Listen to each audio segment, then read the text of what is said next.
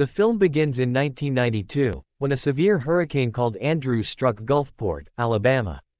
Two brothers, Will and Breeze Rutledge, were trying to escape with their father. Their truck got stuck due to a falling tree, and they had to take shelter in a nearby house. A water tank was blown by the wind and killed their father. In 2018, another severe hurricane named Tammy was heading towards Gulfport. Casey Corbin, a Federal Reserve Treasury agent, was asked by her colleague Randy Moreno to get Breeze, who is now a maintenance worker and whose brother Will was a meteorologist, to fix a generator at a money storage facility. While she was away, some rogue Treasury agents led by Connor Perkins broke into the facility and took Moreno hostage. They planned to steal $600 million. Perkins got computer hackers Sasha and Frears to try to open the vault. When they couldn't, Perkins thought Corbin might have changed the code, so he sent his men to find her. While Sasha and Frears tried to break the code using the town's transmission tower. On the way back to the facility, Corbin and Breeze ran into the mercenaries. Corbin fought them and Will helped her escape in his storm research vehicle, but Breeze was captured and forced to fix the generator. Will was worried when he found out his brother was in danger. He and Corbin went to meet Sheriff Jimmy Dixon at his station. But Dixon turned out to be working with Perkins and tried to capture them. Corbin shot Dixon and they escaped. When Dixon and a deputy chased them, Will used his vehicle to knock their car over.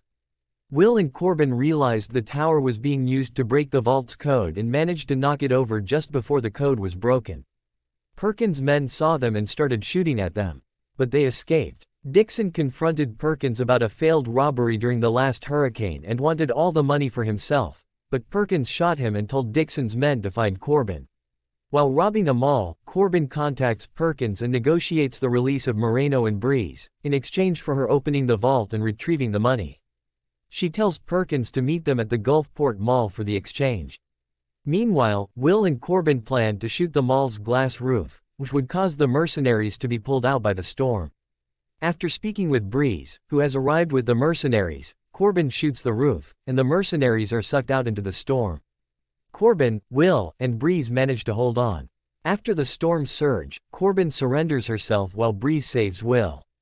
Back at the Treasury facility, Perkins reneges on his deal to release Moreno and kills him out of revenge for the deaths of Jackie and Xander. As the storm's eye passes, Perkins and his men take the money, loading it into 3 truck trailers along with Corbin. Will and Breeze pursue them. With the storm's eye wall closing in, Will and Breeze commandeer a truck. After a fight with Perkins, the eye wall pulls the money and then the truck itself into the storm. Perkins is killed when his own detached trailer crushes him. When Breeze's truck engine fails and catches fire, Will and Corbin move him to their truck. However, when they try to save Sasha and Frears, they are pulled into the storm. William, Breeze, and Corbin manage to outrun the storm and drive off into the sunshine, having saved $200 million. And here the movie ends. Thanks for watching.